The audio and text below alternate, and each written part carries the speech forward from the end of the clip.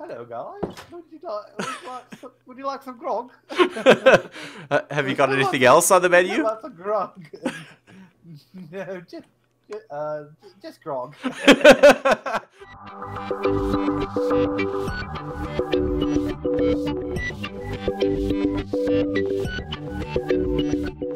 Hey guys, and welcome back to episode 16 of Future's Edge, which is a mod pack by Landstrider, and we're here on Landstrider's Future's Edge server, which is hosted for us by Aim to Game. So, I've been doing a bit of work off camera here. One thing I need to say straight off the bat, I kind of realized after I uploaded the last video that I never mentioned this. We've upgraded the furnace area in our blacksmith.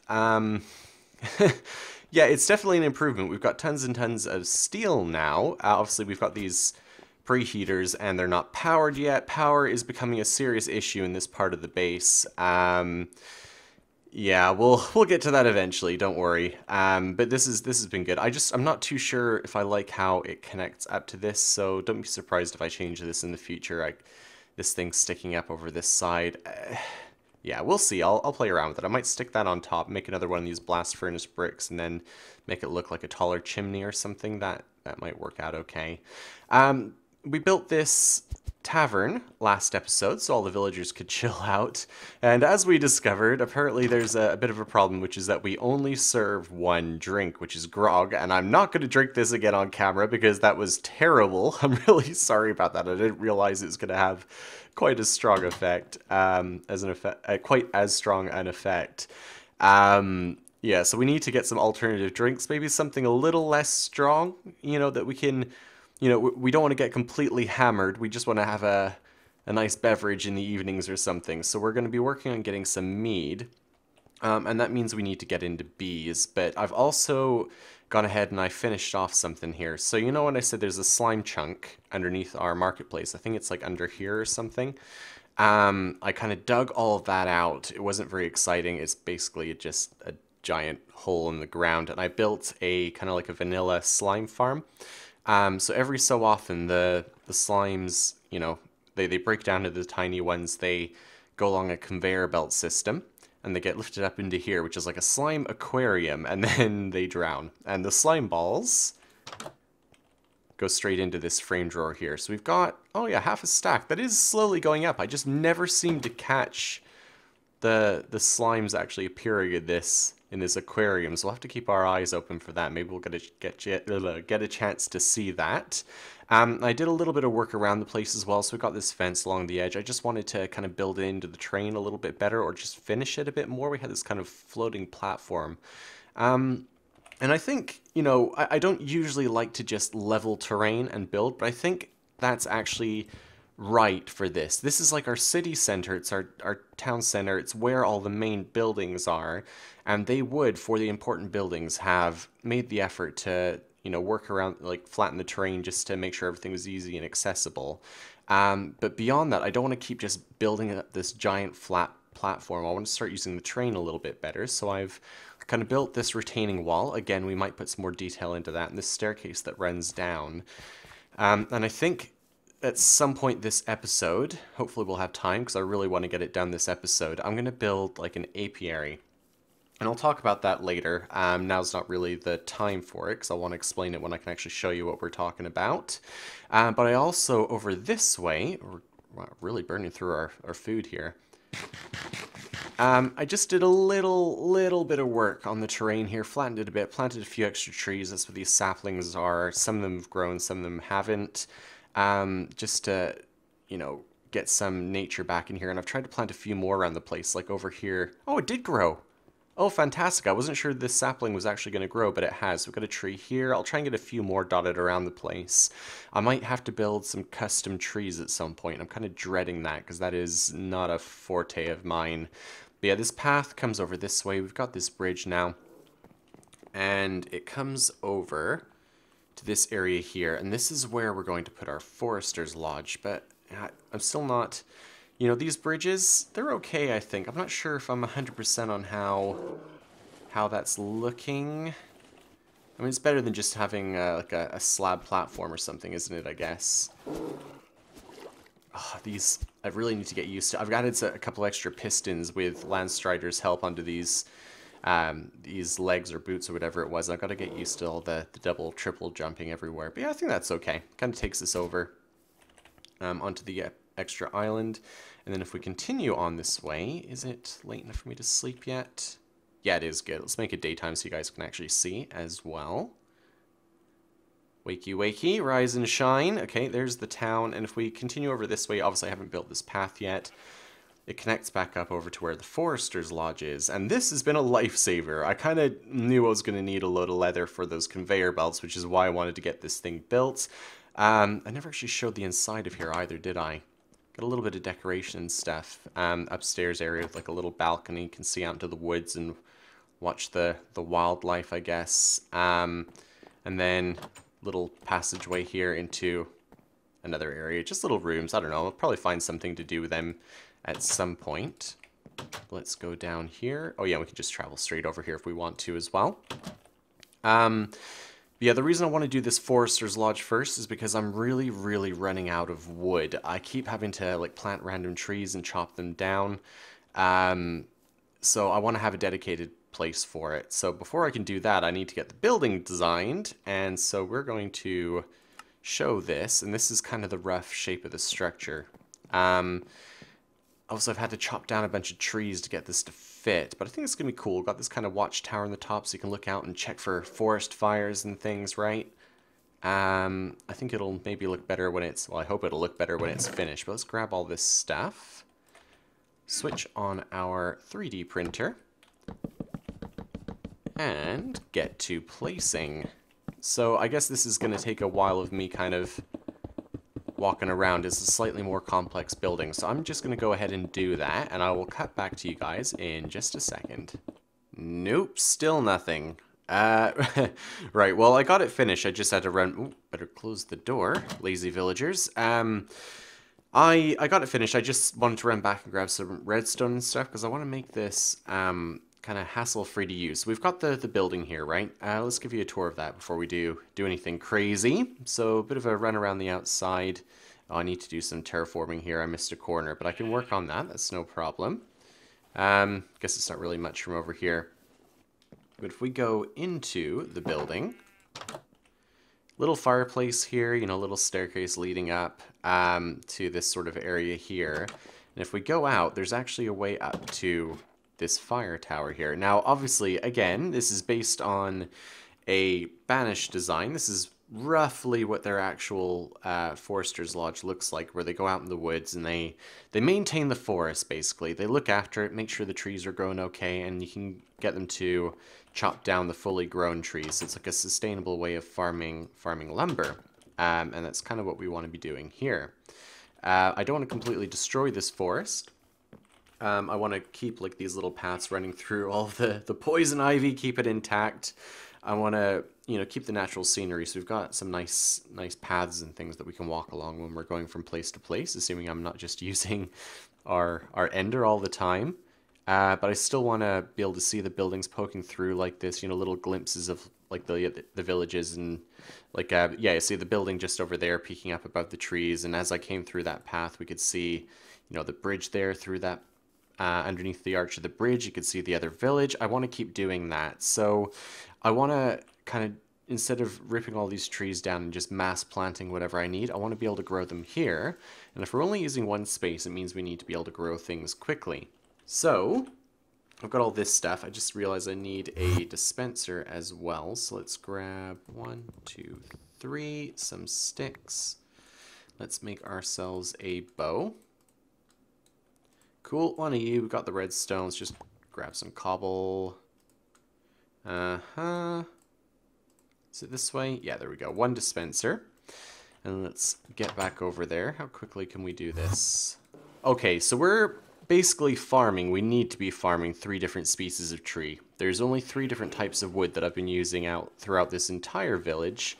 And those are, we've got spruce saplings, which you can plant in a 2x2, dark oak, which you can plant in a 2x2, and these, oh, not maple, I've got the wrong ones. The ebony saplings are a 1x1, so I'm going to have to go and grab some of those in a bit. So if I'm not going to be ripping down the entire forest and just mass planting, we need to have one dedicated area, which is what I've kind of set aside here.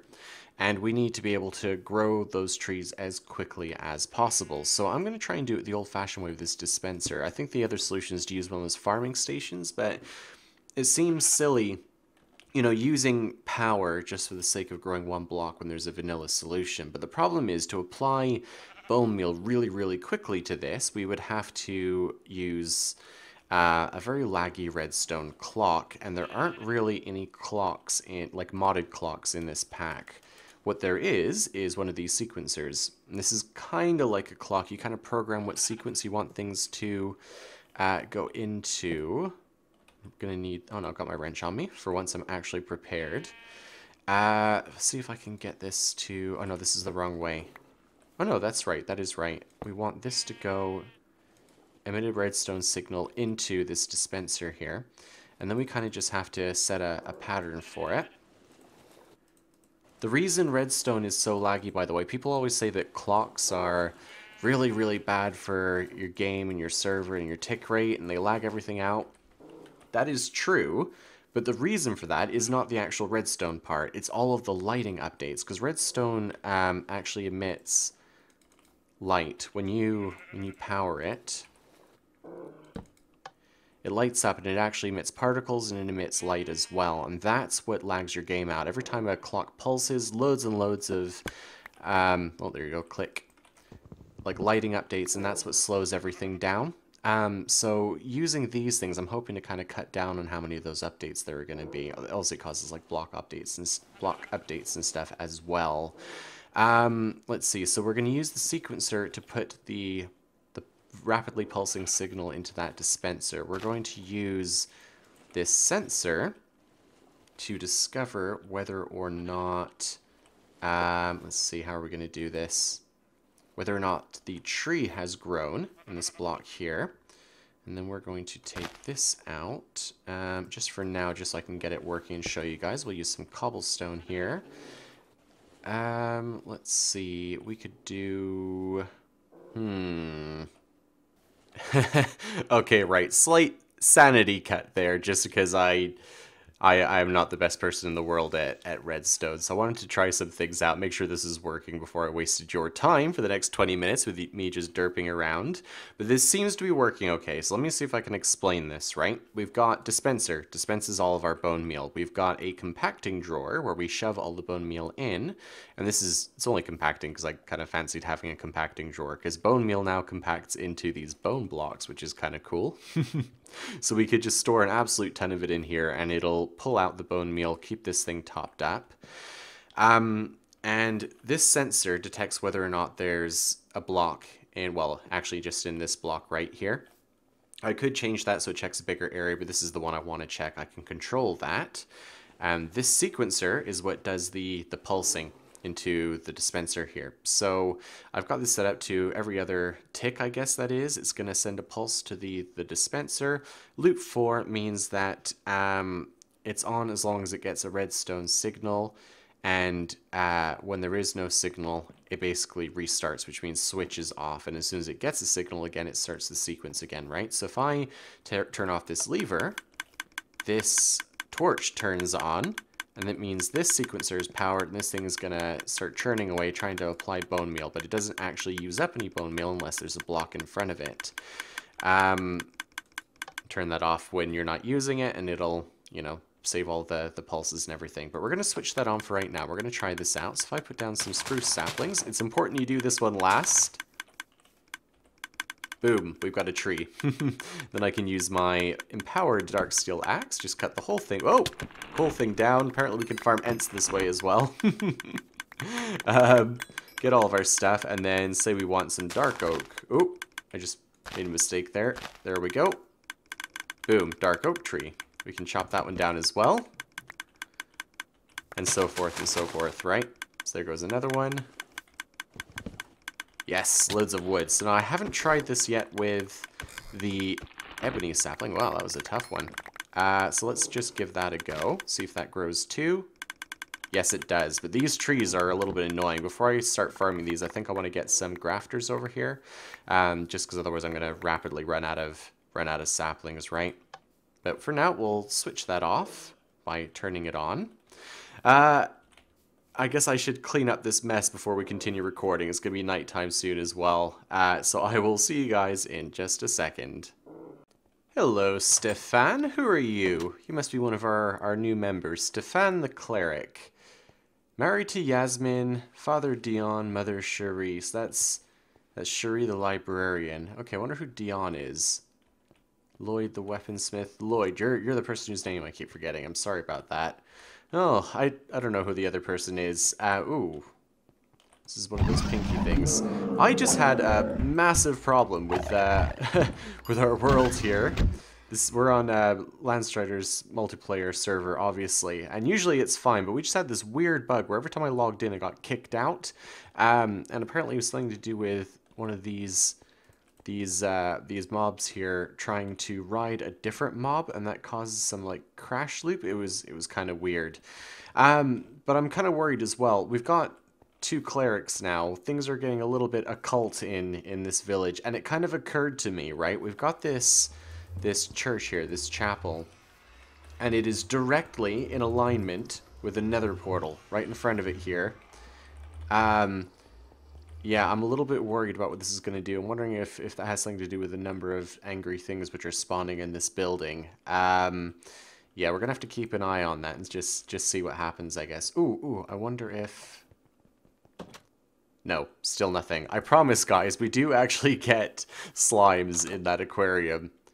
Yeah, see, we're up to over a stack now, so they are definitely appearing in there. I never get to see them for some reason. But anyway, the point of this segment here is before the episode ends, I want to try and get our bee setup sorted out, right? We want to move on from just having grog in our tavern over there. I'm a little bit worried that our villagers will go blind if we don't give them an alternative drink, so we're going to work on getting them some mead, and that means honey. And the problem is there is no apiary in Banished. But I looked it up, and there's actually a mod that adds an apiary to Banished, and so I looked at that design, and we've kind of got this thing right here. So when I was looking at the model that they'd used for it, it looked a little bit like a storage barn. Slightly different coloring, but basically a storage barn with like an area on the side. So I've kind of tried to fit in with the theme. I basically just used the storage barn as the basis of this and then kind of tweaked it. I just kind of adapted it to what we needed to do. I know I just released that schematic tutorial saying that you can rotate schematics and everything. I've honestly never ever had this problem before. All those buildings I designed, everything, I've never encountered this. It turns out if you have some blocks in your schematic, you can't rotate it, and I did not realize that. So I designed this originally with apiaries in each of these compartments, and the fact that the apiary was in the schematic meant that you couldn't rotate these schematics. That's news to me. Also, it looks like these storage drawers haven't copied across very well in the schematic, so I guess you need to be a little bit careful with those. So what I'm going to do is try and build everything else. Let's switch this on. Try and build everything else, and then I'm going to come in afterwards. I'm going to make the storage drawers and get those placed as well, and see if we can... Actually, let's just check that out right now while this is placing away in the background. Apiary. What do we need to make these? Just wood, planks, impregnated casing. We need a fabricator for this. Fabricator. Does that replace the carpenter then? With some seed oil. Okay, so maybe I'll have to work on getting those between episodes. But for now, I think for sure we can get this building built up and placed. That's more machines, though. More and more machines. We're going to need more power. I really need to get that sorted soon, don't I? Okay. Well, I'll try and think about what we're going to do for that between episodes as well. Let me just get all this stuff placed. And tell you what, I'll cut back in just a minute, because this is going to take a while, and we're running out of time here, so I'll be right back, guys. Okay, it's just about finished. I don't know if I've ever shown you guys this, but in this little stairwell here, I've got a couple of little random nature chests that I found while I was out exploring, and I'm using them to stash this stuff that doesn't really fit anywhere else at the moment. So we've got this apiary's backpack. I went collecting bees. We've also got these bee houses, which we'll do for demonstration purposes, but like all of our different breeds here, I think we've got most, if not all, of the basic ones. I'm not going to be actually using them just yet, but right, the idea is you run around the corner here, you come down the little staircase, and we've got a different area here, and this isn't going to be the only thing down here. I want to do some stuff with agriculture here too. But you can go in, just like with the other barn, you've got the 2 layers. You can carry on through to the other side if you want. This is going to be accessible from both sides, and I might actually make a little staircase around this side as well. But then it's got another set of doors here, which lets you come out, and this is where the bees are going to be, right? Little apiarist's yard. And I brought this extra plank here because I noticed that this was missing, and it was driving me crazy. But yeah, bee houses, they're basically going to go in these in-between slots. The apiaries are a slightly different color, and it matches better with... It's like a slightly richer color. It works better with these oaks and spruces and dark oaks and things. This is a little bit day glow for my taste.